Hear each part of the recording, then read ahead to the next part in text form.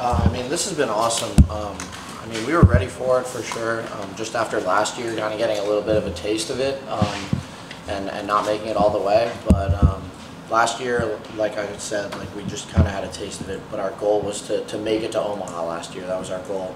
And when we walked out of Mississippi State, we kind of looked at each other and we were like, our goal next year is to win the whole thing. So, I mean, it's tasted amazing, to be honest with you. For a college baseball player, what does the word Omaha mean to them? Maybe one day I can get there. I mean, for a college baseball player, that's really special. But me personally, I've been watching that since I've been 5 years old and saying, you know, I want to go to Omaha. So when we finally made that last out, it was just surreal to know that we're going to Omaha this week. When you get there, how long do you kind of give yourself to soak it all in and enjoy the opening ceremonies before it's right back to business? Well, I think Coach said today we're going to be taking a little tour of the facilities. I think that's when we'll soak it in and kind of be like, wow, we're here. And then tomorrow we'll have practice, and I think that's when you just kind of have to lock it in and go from there and just try to take it one game at a time. Do you sense any challenge in the guys trying to focus in, or do you think everyone is so focused that they'll easily be able to kind of turn that page and just focus on baseball? I don't really worry too much about the guys being focused for the games. I mean, we've done it all year, and I think we'll be ready to go.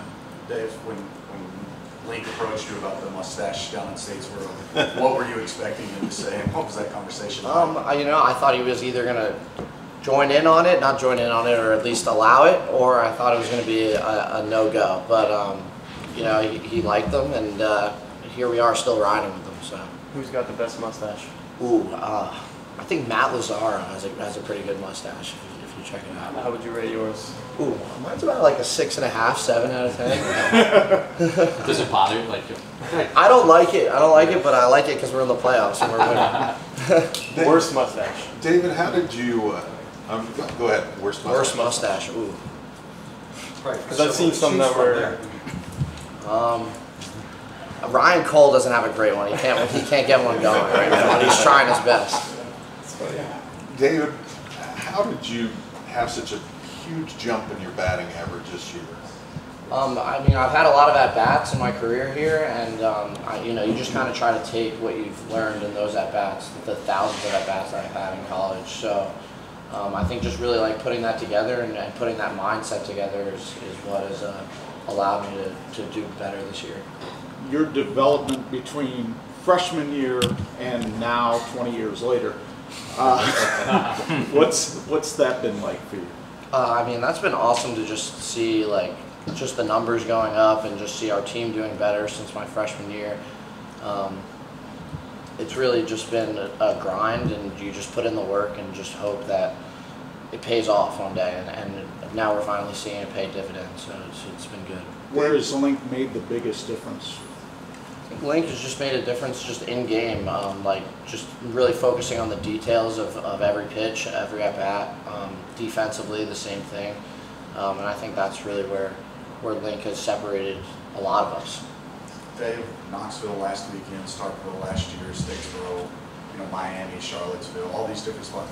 How much of those stops along this journey do you think prepared you for this weekend in Omaha? Yeah, I think that goes back to even like my freshman year. We've been traveling since I've been a freshman all the time. So, I mean, when you get out there, the bases are still 90 feet, 60 feet, 6 inches away. You just try to kind of play your game. It doesn't really matter where you are.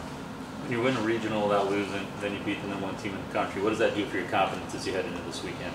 I mean, we've always been confident. Even last weekend, we were going into that weekend confident. To the outside world, maybe it looked like an upset, but in here, we always knew that we had it in us to win. So I think that the confidence just, I don't know if it continues to grow or it kind of just stays where it's been at since the beginning of the year.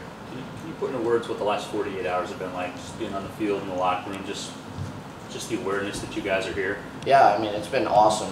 The vibes in the locker room and amongst the team has been the best I've ever seen. I mean, we're just excited to get out there at this point. But I mean, the amount of joy that came out of us after we won in Knoxville was unbelievable. David, what do you remember from Link's very first meeting with you guys, and when do you think the buy-in came with you guys in regard to him?